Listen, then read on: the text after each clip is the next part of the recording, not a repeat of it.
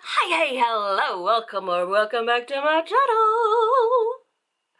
Why do I do that? It's weird. It's so weird.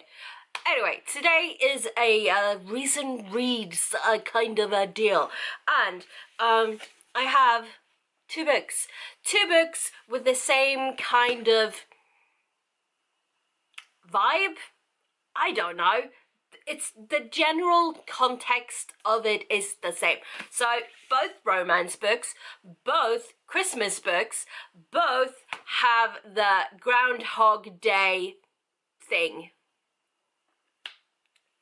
So if you don't know what the Groundhog Day thing is, it's basically when a situation, usually negative or monotonous, is relived over and over again, or in this case, the same day is repeated over and over again. Yeah. Just watch the Groundhog Day movie and you'll get the gist of it. It's a concept that is used a lot in TV series, movies, books. I mean, I have two of them here. Two books I enjoyed both of. So, Christmas, Groundhog Day, romance vibes. Let's start with In a Holidaze by Christina Lauren. Now, this is my first Christina Lauren book, so I have no basis on what else Christina Lauren writes. Christina and Lauren, they're two people. Yeah. The synopsis. It is the most wonderful time of the year, but not for Malin Jones. She's living with her parents, hates her nowhere-going job, and has just made a romantic error with epic proportions. But perhaps most of all, this is the last Christmas May will spend at her favorite place in the entire world. The snowy Utah cabin where she and her parents have spent every Christmas since she was born, along with two other families. Mentally melting down when she drives away from the cabin that one last time, May throws out what she thinks is a simple plea to the universe. Please show me what makes me happy. The next thing she knows, tires screech and metal collides, and everything goes black. But when May awakes, she is on that same plane on her way to Utah, where she begins the same holiday over and over again, with one disaster after another sending her right back to that plane. May must figure out what it is that keeps her in this time loop.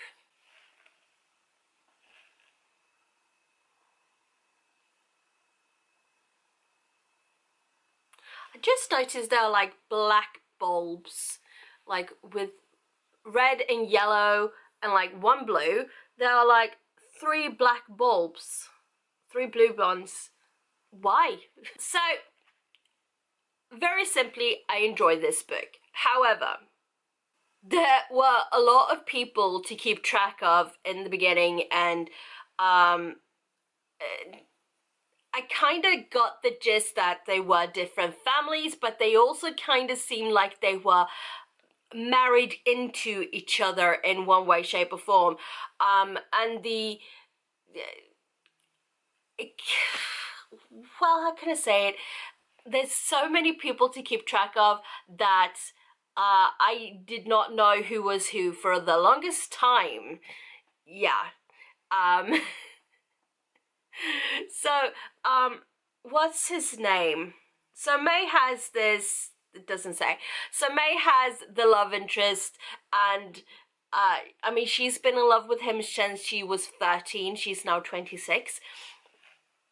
And for the longest time, I thought their parents had like married each other and they were like stepbrother, stepsister, and I was like, why is this happening? They're not.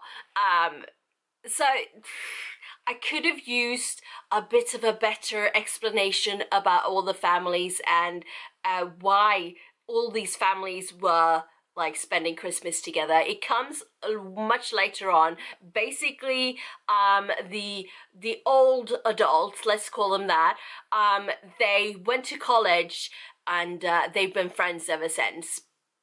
that's basically it. And then the adults, which is like the ones we're following, May and the whatnots, they are just the prodigies. But then there are little kitties, and I'm like, who are these kitties? Kids, not cats. And how do they like get into the whole thing of it? There's more characters in this than strictly necessary, but still a good time. I enjoyed how, I mean, we're reliving the same day over and over again, and when we do that in the beginning of the story, as it were, we need to have like the same kind of plot over and over again, like 3 times or so. That's like the fair amount, I would say. But that can also tend to be, you know, boring because it's the same thing over and over again. And for the story as a whole, for us to like wanting to continue on with the book, we need new things to happen. And I do think new things happen. I really enjoyed this book, and also it has a very cute ending. So, you know, cute holiday rom-com, basically. Yeah, there you go. I enjoyed it. So the next one is The Christmas Wish by Lindsey Kelk. Now, this is a reread for me. It's I read the hardback version. I read this version last year, the hardback version, and it came out in paperback, so you know, I had to get it, didn't I? I mean, I didn't have to, but I did have to. Yeah.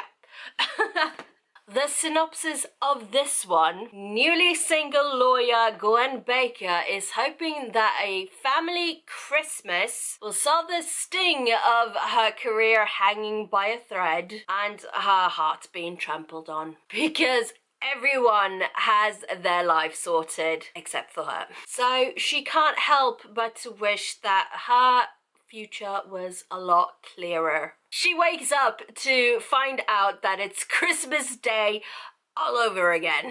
Like Groundhog Day, but with eggnog. And family arguments on repeat. So, once again, Christmas, Groundhog Day concept, rom-com theme. You see where I get the theme of this video? Yes.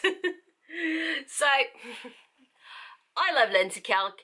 It is no secret, I rave about Lindsey Kelk whenever I get the chance, which is mostly when I've finished one of her books or I find a reason to talk about her books. Like now. So in this one, I get that annoying Groundhog Day feel a lot sooner than I did with In a Holidaze. However, it isn't bad. It isn't in a bad way. It's just what has to be done, really, for this whole Groundhog Day thingy.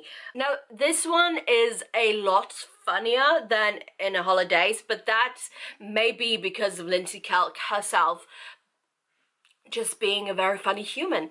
I mean, I don't know Christina Lauren, like I said, I haven't read any of their previous books or books that has come out after. I haven't read any Christina Lauren books, let's just leave it at that. But I have read a lot of Lindsey Kelk. So I feel like I have a lot more feel for the Lindsey Kelk wit, as it were. I'm sure Christina Lauren has wit too. I just can't compare it to any of their other books because I haven't read them yet. Both of these books, you get the holiday, Christmas, rom-com vibes. With the added bonus that it's a Groundhog Day thing and they're doing it the same day all over again and again and again and again and again. Both of these are not the annoying Groundhog Day feels. I don't want to say. They have some of it because that's just what the Groundhog Day thing is. I'm just repeating myself now, I feel. But Yes, I highly recommend both of these. They are both short and easy reads. I don't think they're very long. I think they're like 300 pages. Yeah. Yeah, both are like just over 300 pages. So fast, easy read, funny, good time, lots of laugh, Christmas, joy, love, some sexy time. What else could you want? What else could you want? Pick up both. But if you just want to have to pick one, pick this one. But pick this one too. Yes, pick both. Read them both. And if you have read any of them or both of them, do let me know what your thoughts are on them, over them, for them. I don't know. Let's have a little conversation, shall we? Why am I so weirdly aggressive sometimes? I don't know. Coughing. I'm dying. No, I'm not dying. Yeah. This has been a chaotic video as per usual when it comes to me. Hopefully it was semi-coherent. Yeah, probably not, but also, there you go. 2 great books. There's your recommendations. Go read them and tell me about what you thought of them. Can I speak? No, I can't. Anyway, thank you so much for watching. I shall see you next time. Until then, take care. Bye-bye.